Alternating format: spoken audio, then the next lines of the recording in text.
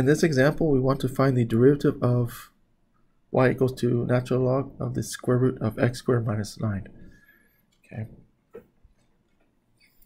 All right, so what we can do here, we can go ahead and simplify the function first using one of the properties of natural log, and then apply the derivative. Okay. All right, so looking at our function here, we can rewrite this as y equals to the natural log of x squared minus 9 to the power 1/2. Okay.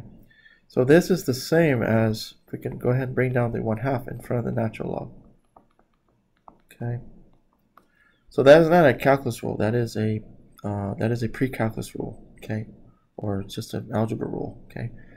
So that is using this property. So if we have something like natural log of a to b, this is the same as b times the natural log of a. Okay.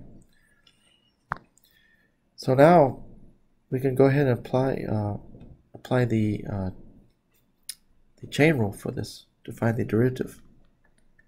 Okay, so again, 1/2 is just a constant. Okay, so we're going to get 1 over the argument.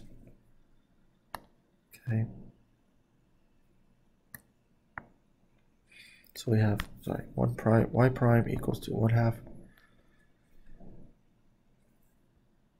times 1 over the argument of natural log, which is this. This is the argument for natural log. Okay, so we have 1 over x squared minus 9 times the derivative of x squared minus 9 with respect to x. Okay, so we're going to get 1/2 times 1 over x squared minus 9, and we take the derivative of x squared minus 9, that's going to give us 2x.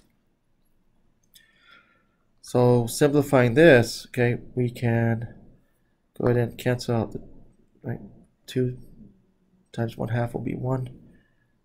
So we're going to get x over x squared minus 9. Okay.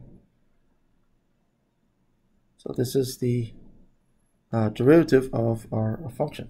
Okay.